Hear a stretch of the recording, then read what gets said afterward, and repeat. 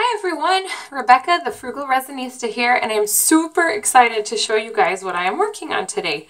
Today we are working on a whole new kind of thing. This is not my idea. I saw this from Crystal Ma, who has her own YouTube channel, and I will definitely link you to that. She's amazing. I don't usually use canvases this cheap, even though we're being frugal. This is a dollar store canvas, and I'm not even exactly sure what size it is. I don't know, like some weird like 5x7. I'm not even sure if it's quite 5x7. But anyway, I've painted it black with Walmart Craft Essentials paint. I think these are about $3. And the reason I'm using such a tiny canvas and such a cheap canvas is that this new technique I'm doing gets a little tricky.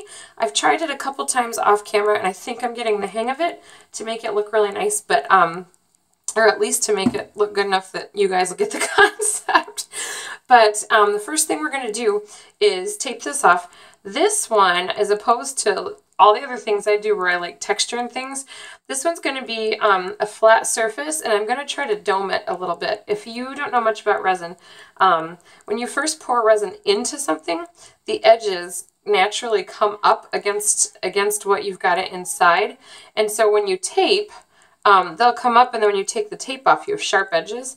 So what I'm going to do is I am going to tape around this, but only give myself like 1/4 of an inch so that my resin will go all the way to the top of it by the time I'm on the last pour. And then doming refers to when you keep putting resin in before the surface tension breaks, it gets more and more full and actually almost goes up a little bit before any of it leaks over the sides. And that's the tricky part with that, is trying to do it without putting too much in and leaking it. So let's speed it up, and I will talk more when we're done.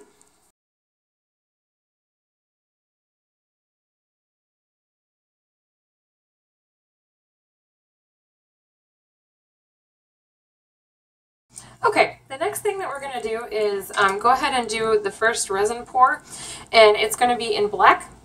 And so I am going to prepare that and come back to you. My resin is mixed, and as I said, I am going to add a little more of this black craft paint that I used to paint this right into the resin.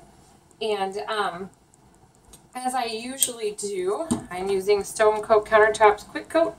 And so I don't have a ton of working time, but that is great for this project because this takes at least 3 pours to finish. So I'll be able to wait like half an hour, 40 minutes, and then do the next pour so I can get it all done in a day at least.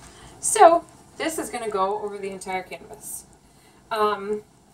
If you guys are doing this one, I would definitely prop your canvas with something. If this canvas was any bigger, what I usually do is stack a couple tiles, just like white kitchen tiles that I got at Home Depot. If it's a bigger one, I'll use some that are like the 6x6 tiles, and if it's small, I'll just use the little tiny ones. But that's a quick and easy way.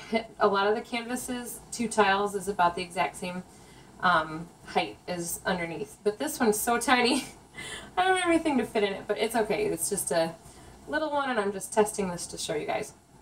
So what Crystal's video is she showed how to create a fire opal, and I'm super excited about it. And I've been messing with it the last couple days, just kind of taking her idea and trying different things with it. And I've discovered a few things. I've had some mixed results. So hopefully, now that I'm doing this for you guys, it'll turn out okay.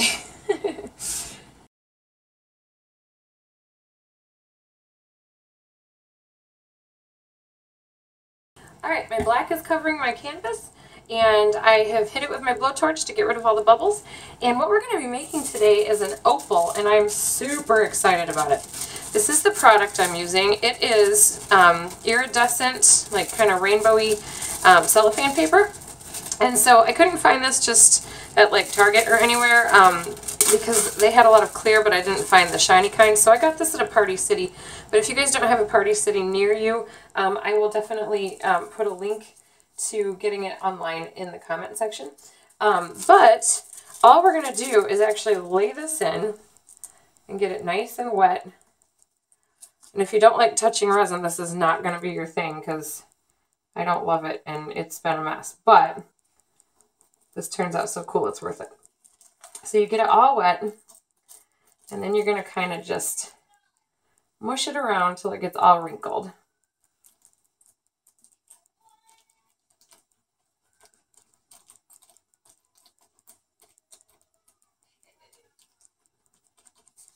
And I don't know if you can tell, but when you're holding it up and when it's like above this, above my silicone mat, it looks pink. And then when you put it above the black, it looks like a bluish green. It will change based on what colors you have with it. So what I'm going to do is put, right now I'm putting it on top of the black. And then when this part dries, I am going to put like an opaque white on it. I'm going to use clear and just a teeny bit of white in my clear because I don't want it to be I don't want it to be too dark because I want to be able to see this through it. But it's gonna look really neat. So let me get these all on, and then we will keep moving.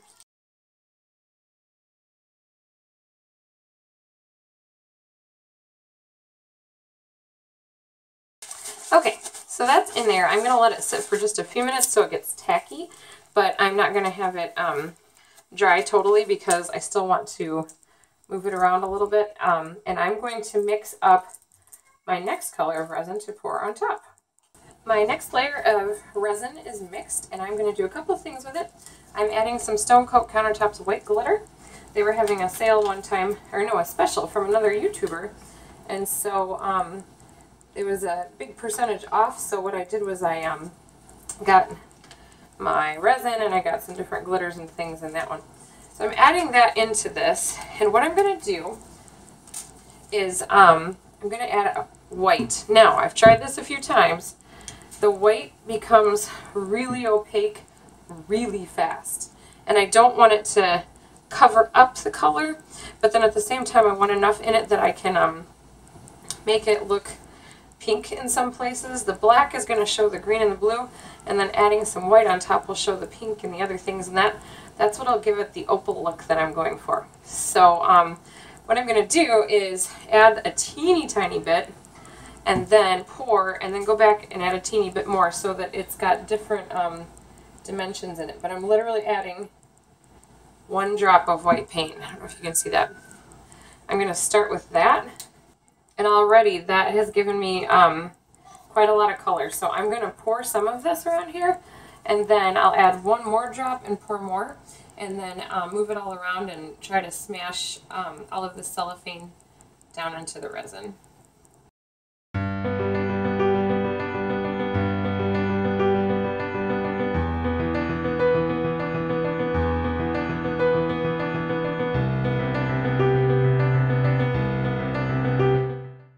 I think that looks great. I'm going to let this harden for a while. The one thing is that a few of these just keep popping up. So what I tried when I did a practice round of this was I grabbed a couple of my silicone molds that are used for completely different things, knowing that once the resin hardens, they'll peel right off. So I just gently did this. I just sat them on top to hold things down a little bit. So I'm going to do that again. There's just these couple little spots that don't want to lay down, and I need them to lay down because they have to be underneath the resin all the way. So we're going to let this all sit, and once it's significantly stickier, probably in a half an hour or so, I'll come back and I'll show you the next part. Alright, my resin is dry, and I took off the mold that I had sitting here that was silicone. You can see that just in a couple spots the resin dried a little thinner. So when I pour this next layer, I'm just going to pour carefully into there to make sure that it gets into all the holes. Clearly by my shirt, I keep telling you guys, I'll be back in an hour, I'll be back in 2 hours, and it's the next day because that's how life happens. So I'm going to tell you what I'm using real quick. You guys probably know by now if you've been watching that I really like Tester's brand enamel paint. This is used for model airplanes and things like that, so you'll find it in, if you go to a craft store, in the section with the models. But today I'm using copper, and I'm using metallic red. Copper is going to be its own color on here, And I mixed copper and metallic red in the other because I don't want it to be a bright red, but I want to have two distinct colors just to add some depth and make it look nice. So what we're going to do first is pour clear. I've got my 2 cups ready, and I'm going to mix them together and pour clear all over this, almost to the point where it's over the edge of the tape. I'm going to stop a little short and then do this little bit of metallic pour, and then if I still need to add more, I'll add a little more clear. So again, as always, I'm going to speed this up, and then at the end I'll give you a few things that I did and talk about it, and we'll keep going.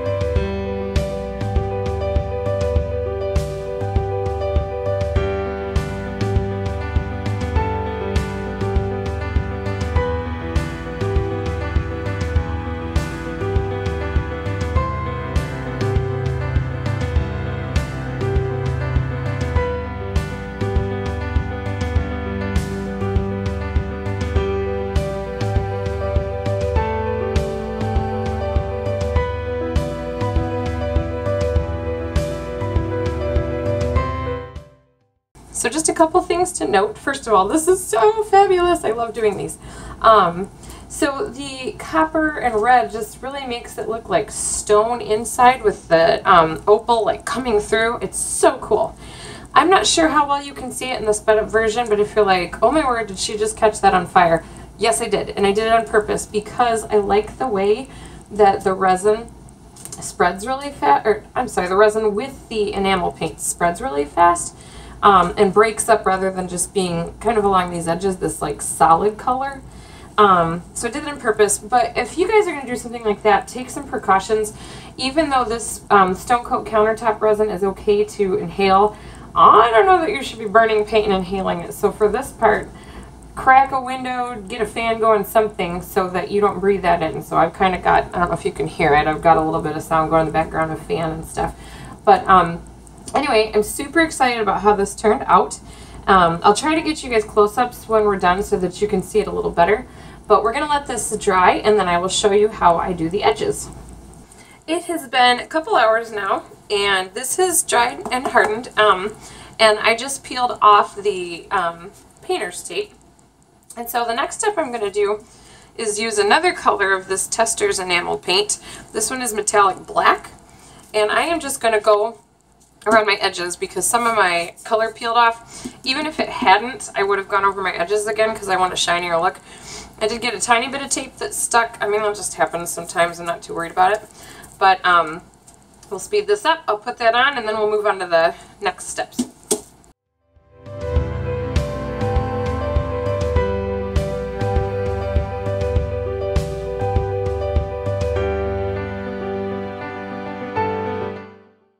Alright, you guys, we're getting close to the end. This is dry on the edges. And the next step that I'm going to do, maybe you can see this up close a little better. It looks really cool. I'm really happy with how it turned out. The last step we're going to do is that typically we want to stick, you know, all of our glass and cool crystals and everything into the center of our geodes. Well, this time I don't want to skip that because as beautiful as this is, I feel like it's still plain and I want to give it a little bit of pop. But the whole point was to have this pretty smooth surface and to be able to see the opal through the like stone kind of look. So what I'm going to do is wrap this in the glass. So it's almost a reverse geode. So I am using my $3 gold glass that I got from Dollar General. And then my Michael's mirror glass that's crushed. And that was a little more, but use your 40% off coupon. What I've done is I've taken that same mold that I used to smash this down while it was drying, and I've filled it with these two types and just mixed them together. It just makes it a little easier for me to stick things on. I purposely didn't put these in the resin because I wanted that flat look. So I'm going to just kind of build build the glass kind of up at different angles around the edges. So I will be starting with my glue gun to stick some of that on. And then from there, I'm going to just paint some resin onto it so that it'll stick everything down. But I don't want to pour, because if I have glass sitting around here somewhere, I don't want the resin to start creeping into the middle and make a weird bump.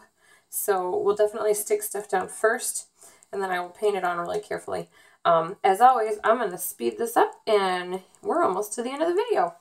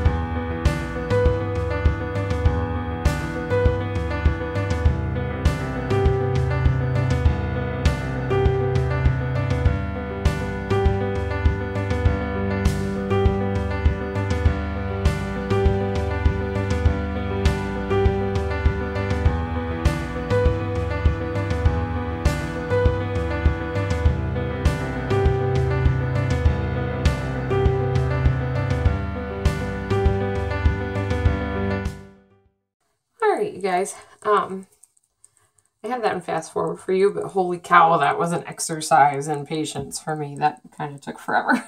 But I think it looks pretty good. I am going to mix some resin and, like I said, paint it on. And because obviously I can't leave well enough alone, I think I might add one more top coat of clear over this whole thing. There were a couple of bumps. I did my best originally, but just in a few spots, as I was turning this, I could see some spots that I didn't love. So I think I'm going to add just a tiny bit more tape in this couple little spots. One other note, sorry, add the tape and then do one more pour. On another note here, I wasn't going to go all the way across with this on the bottom, but realized partway through that if someone wants to put this on a stand rather than hang it, the bottom was not even if I only went part way. So I went the rest of the way through just to make sure that if somebody had a stand, it would sit evenly. So yeah, those are just a couple thoughts. So I'm going to mix some resin and we're going to finish this thing. All right, we are on the last step. I'm super excited. I am going to mix one more set of resin and pour over the top. And after all this time of worrying about that tape and not spilling over, and then deciding I wanted to knock some of that off and spilling over and back and forth, I'm going to pour and let this spill over. So my black looks great on the sides, but I'm going to just let it get shiny. And so I'm going to pour the top first because I'm using quick coat. I need to make sure that I don't take too much time, because if I pour and then pour again in a little bit, sometimes you can see where you poured the second time. You can kind of see waves in this, and that's what happened. So I want this to be really smooth. So I'm going to focus really hard on the whole top surface first, so it's glassy smooth. And then I'm still going to go back with my stick and make sure I stick down all these side edges. I save my used cups. Obviously I used these a while ago. There's part of a stir stick broken off in that one. Sometimes I'll take these discs out and turn them into jewelry. That'll be a video someday, but jewelry's tiny and I don't have a lot of patience for it. But I have so many of these that I use them to prop up my canvas. So since I'm going to let this drip, I'm going to put it on that. I did go ahead and tape this again because I don't want resin drips to be on the bottom of my painting. So once it dries, you can just peel the tape right off, and then even if it's dripped over, it won't stay in big drips on the bottom of your canvas. So we're going to finish this up. I always love this stage and then also get a little sad at this stage because I think when you're making art, you kind of put your heart into it and you put your energy and just what you find beautiful into it. And so I get a little sad when I think, okay, this is going to be done and I'm not going to work with this one anymore. But at the same time, it's exciting because you get to see your final product, and that's really special too, to see what you've created. And you know, I really appreciate those of you guys who have sent me messages showing me what you've worked on, because I think that doing art takes bravery. When I very first started this, I was too scared to show anybody, and I made art for about a year before letting anyone see that I was doing it, and took it to a craft show that didn't really have anything to do with more nice art. It was more just like fun crafts, and I just stuck a couple paintings in the back of my booth, scared that people would be like, oh gosh, what did you make? And it was just so special to hear people say, wow, I hope you start selling these are great, these are wonderful. And it gave me the courage to start doing more with my art. And so I hope that you guys, as you are practicing and doing some of the things that I'm doing, you find courage in that too, because you know, worrying about like if your art looks good enough and things like that, there's no such thing as if your art looks good enough or not. I feel like the beauty of art comes in your bravery and trying to make something, and then at the end getting to stand back and see that you created something with your own two hands. And just the fact that you're you and that we're all unique individuals, and that you won't ever make the same piece of art twice makes it just intrinsically beautiful. And so this one, you know, I've got some things on here that don't look perfect.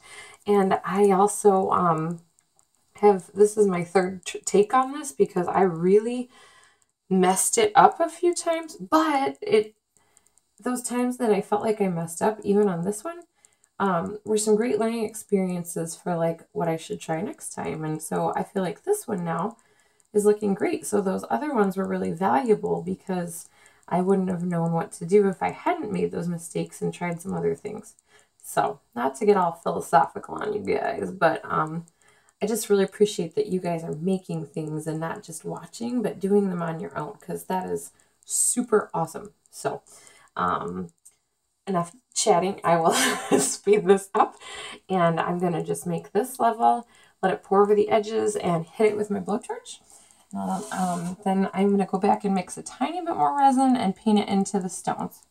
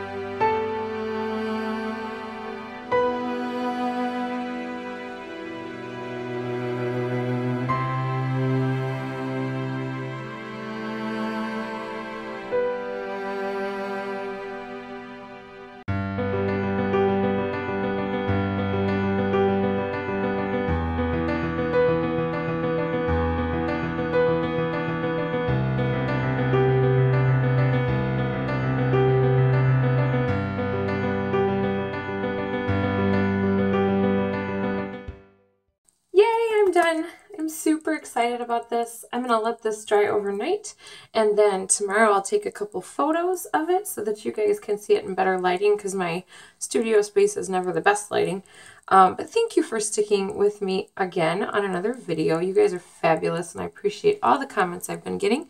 As always, you can find me on Facebook and Instagram as the Frugal Resinista. And I appreciate you watching. If you had fun watching, please like this video and subscribe to my channel. Have a great day.